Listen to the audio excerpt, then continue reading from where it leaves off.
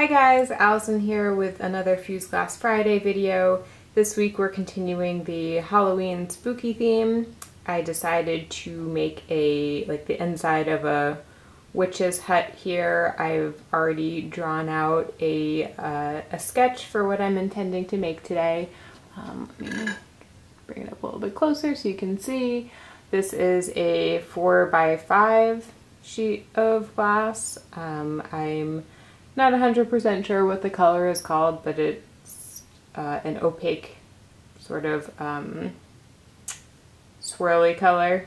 It gives it a little bit of dimension. I have a cauldron bubbling with some potion inside. I have drawn a table with, little bits of spooky stuff on top. Also, I'll add another shelf up here with, again, like a pumpkin, probably some books, a skull. I have a little spider web and spider coming down in the corner. Of course, a witch's broom, and this will be a black cat taking a nap under the table here. Maybe some dried out herbs hanging from the ceiling as well. So that is the basic sketch. Let's see how much of these tiny details I can put in such a tiny little project here. I do have a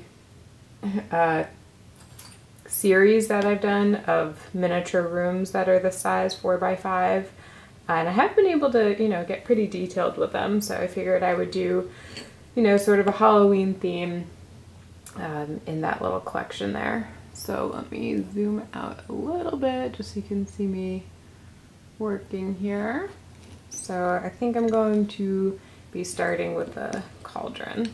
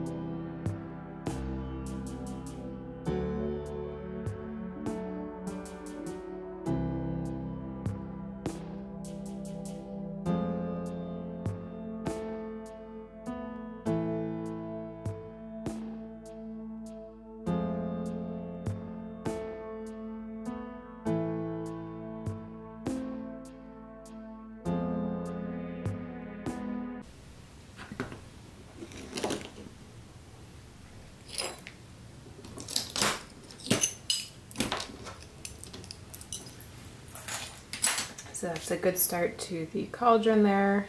And now let's do I'm going to build the table, a little wood table here, and a wood shelf along the top using the same color.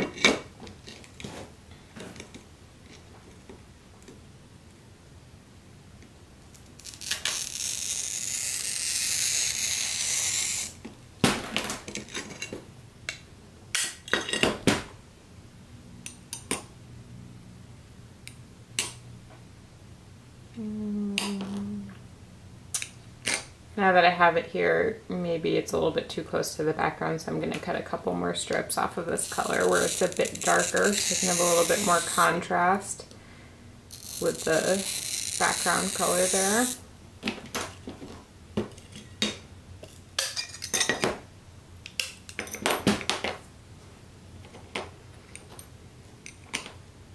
Yeah, that looks a little bit better to me. So let's see, let's do the skinnier one up here for the shelf.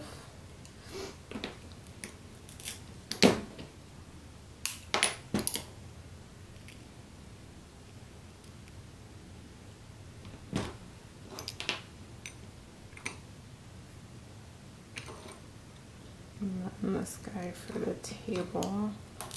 I do have, I didn't show it in my tools video because honestly I forgot about it, but I do have a cutting system. It's the Mini Beetles Bits cutting system that you can use to cut strips and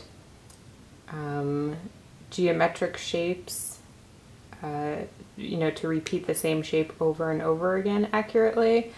I don't use it often. Really, the only reason why I use that straight edge is to cut the bases.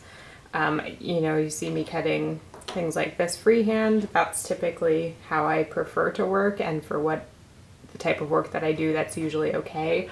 I don't care so much about being super exact and perfect and lining up precisely. Maybe in the future I will use that a little bit more, but for right now what I'm doing, I don't care to use it.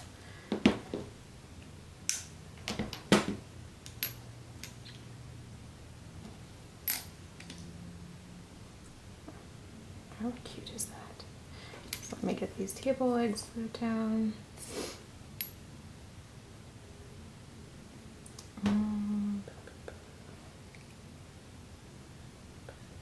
I'll make sure I leave room to get my broom over here, so I'm just going to move the table legs in a bit.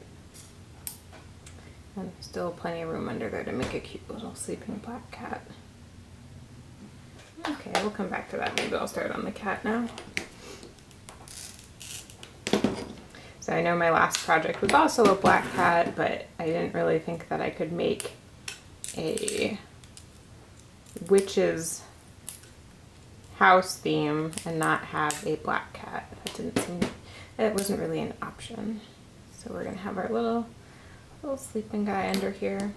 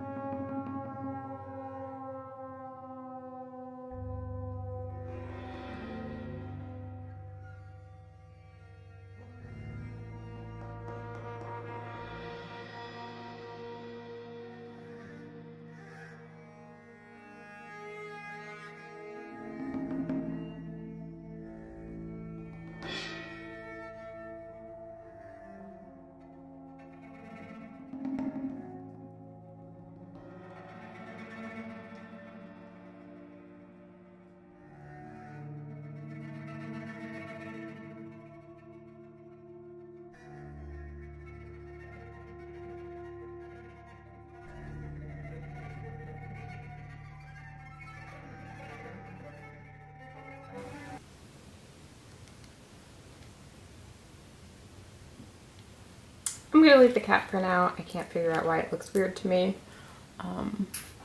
Maybe it doesn't look weird. Pretty cute. Okay, you know what? Whiskers. Let's give him some whiskers.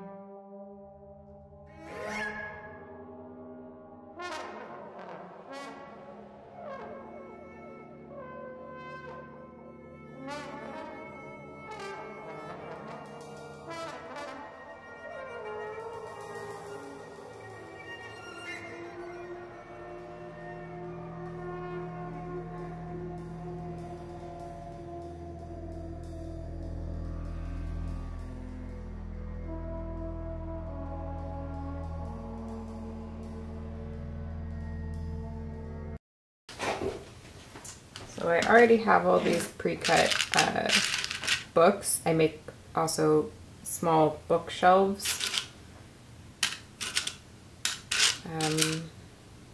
So I have these all pre-cut. So I'm just gonna see if any of these work so I don't have to cut new ones.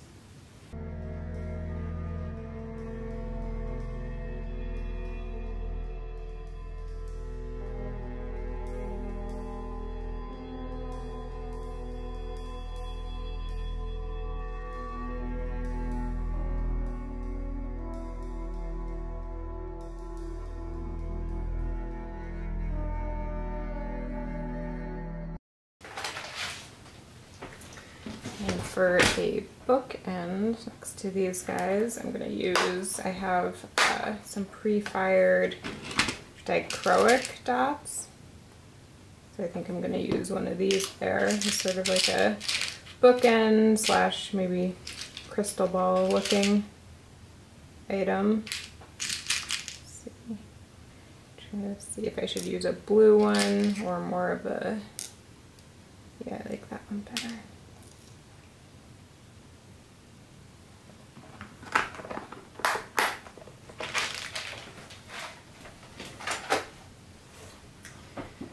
Next up we have, I'm just going to put a little skull there. Let's see how we can do with that.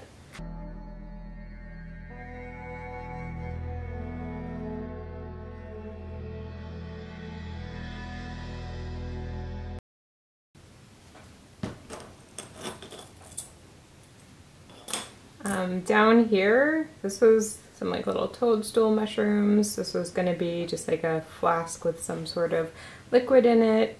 And then this guy, this bigger bottle, I thought I would try to do like a bottle with floating creepy eyeballs in it. Not something I've ever attempted before, so let's see how that goes. There's some thin clear.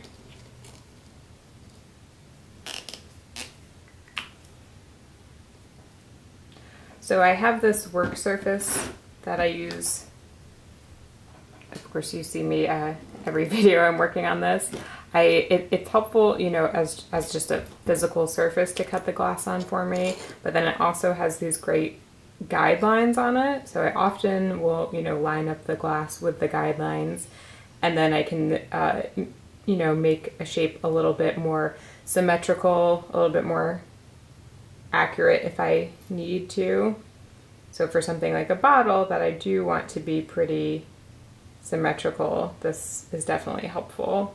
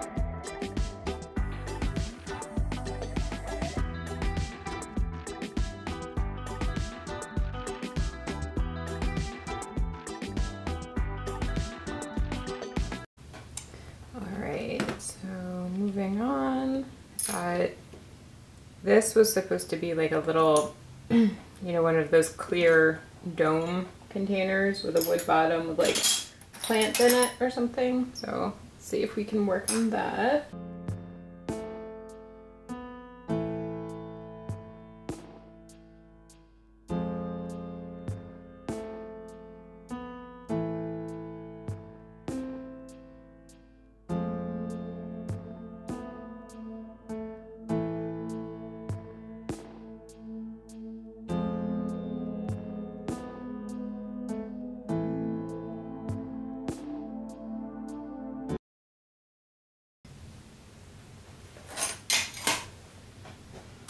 I think I am going to end up going with this color. I know it looks very similar now to the background, but when it fires, it's actually an opaque, more of like a cream color. So I'm going to use that for the broom handle, and I think that'll be enough contrast with the background, but we'll see.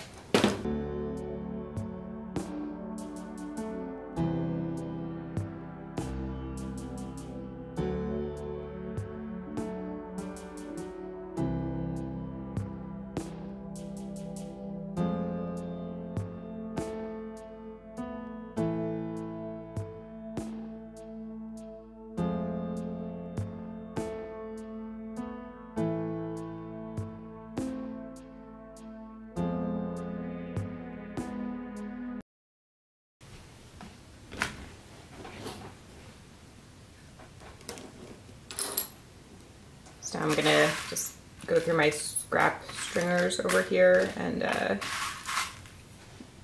make the little broom sweeper part. I don't know what that's called. That's what we're going for.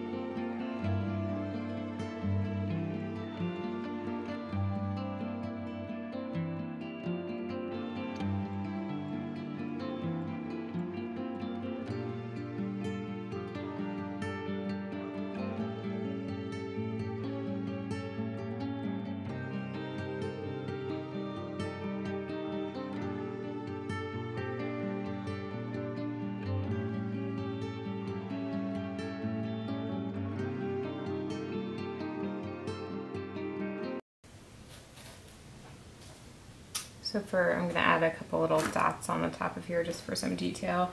I could use frit. I think what I'm gonna do is just use a bit of stringer and just nip them really, really tiny.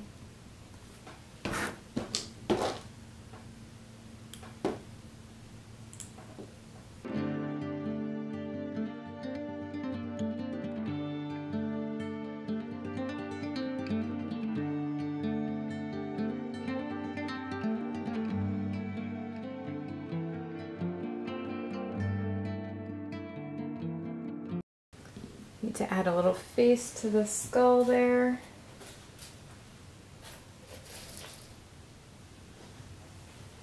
I'm gonna use a piece of ribbon to do that.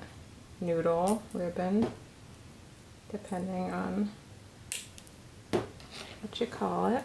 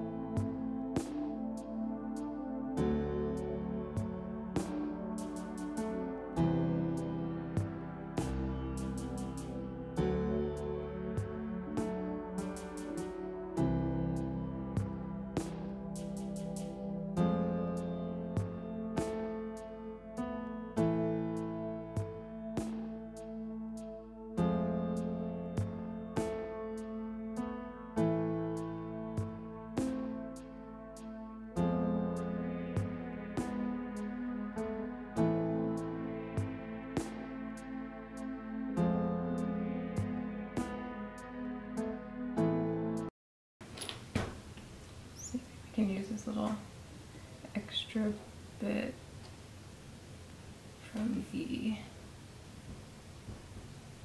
skull that I just made. That can be the body. And then we're just gonna give him some teeny tiny stringer legs. I'm gonna look through here. Sometimes, you know, there is some variety in how thick the stringers come. Like this is a pretty thin one. This one's might be thinner. Versus sometimes they are a bit thicker. So I'm just looking for a pretty thin one because we're working so small here. I think that'll be fine. Now, no, spiders have 8 legs. Let's see if it looks silly with that many. It might be too small. I might only be able to give him 6, but let's see.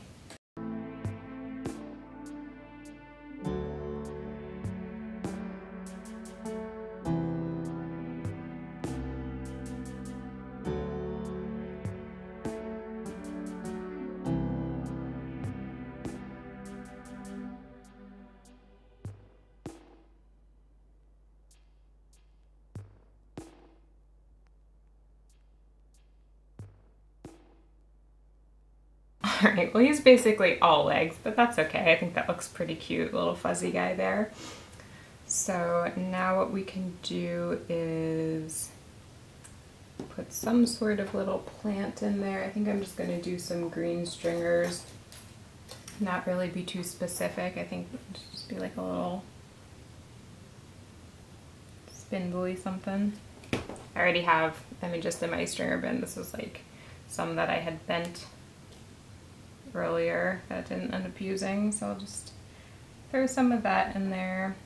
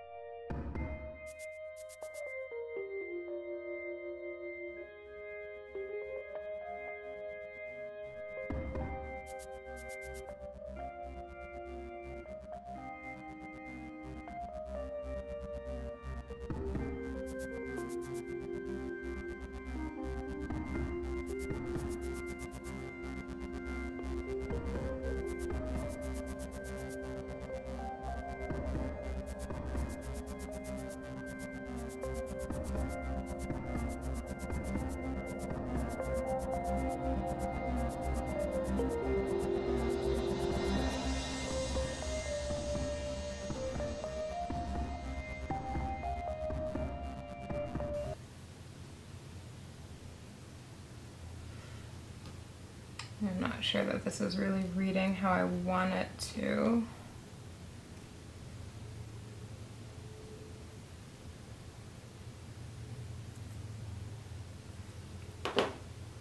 Maybe we'll try just having a little bunch hanging here from the ceiling without a long string, see how that looks.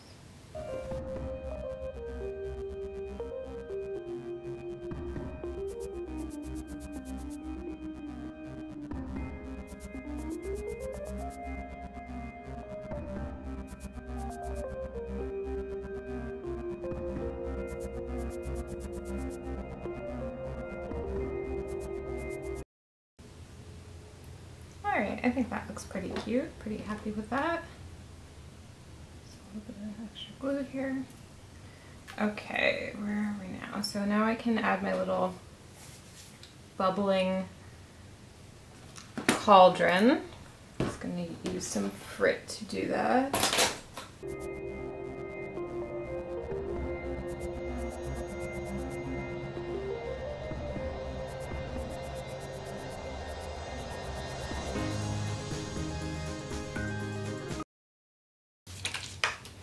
So I used an opaque green first. I'm just going to spray it with some hairspray to stick it down.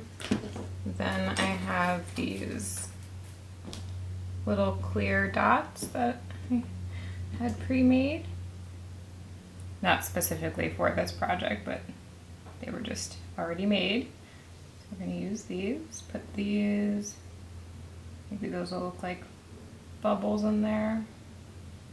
And then I'm also going to add some translucent green frit as well.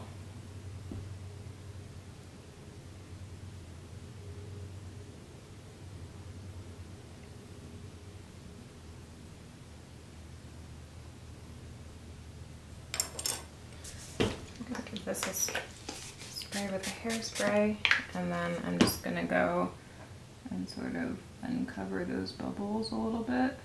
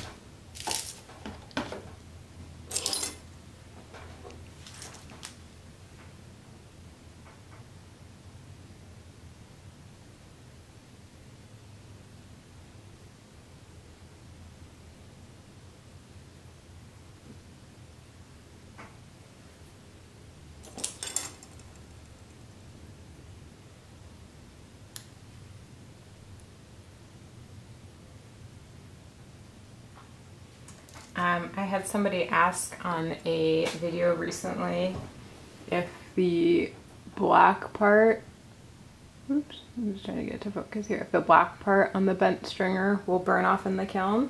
It does. I also responded that I just don't like to get that black stuff all over my fingers, so that's why I typically just use, you know, a little rag to wipe it off once it's cool enough to touch. But if you do fire bent stringer like this in the kiln, the black soot will just disappear in the firing.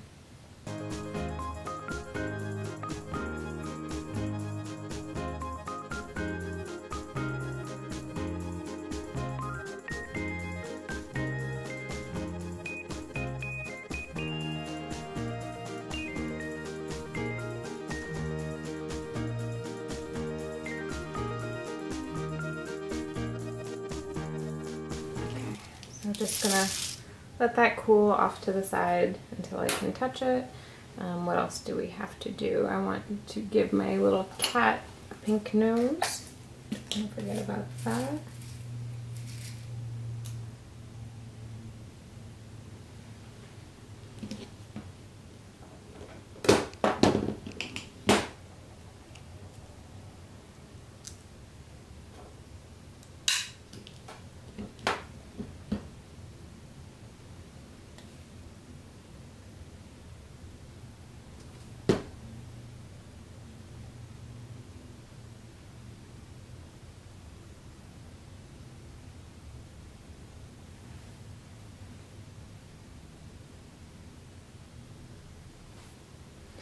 That's too big.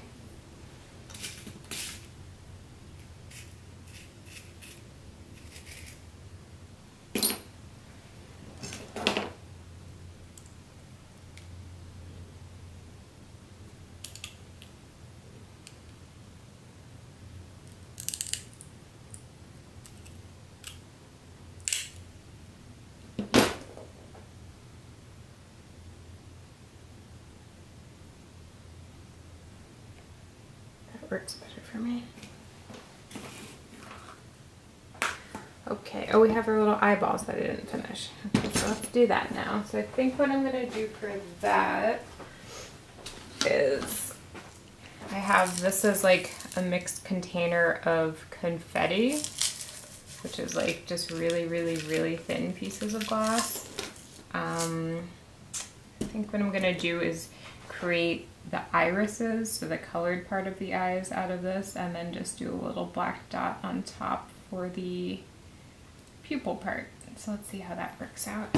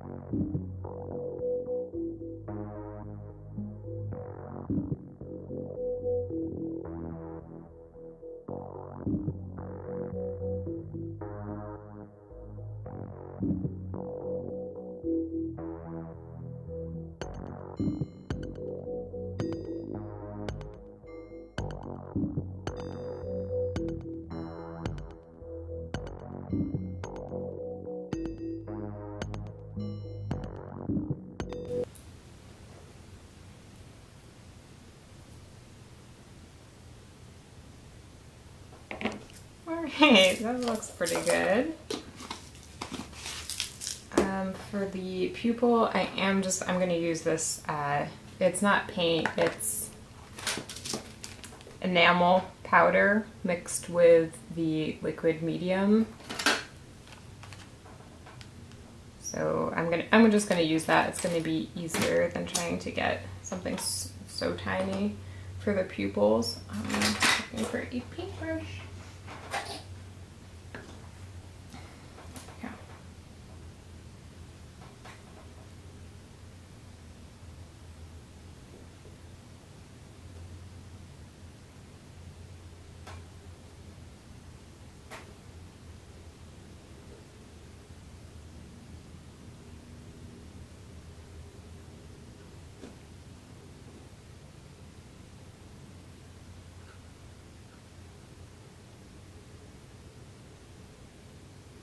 Kind of hard to see on the purple. That's okay though. That looks pretty creepy, so that's what we're going for. I like it.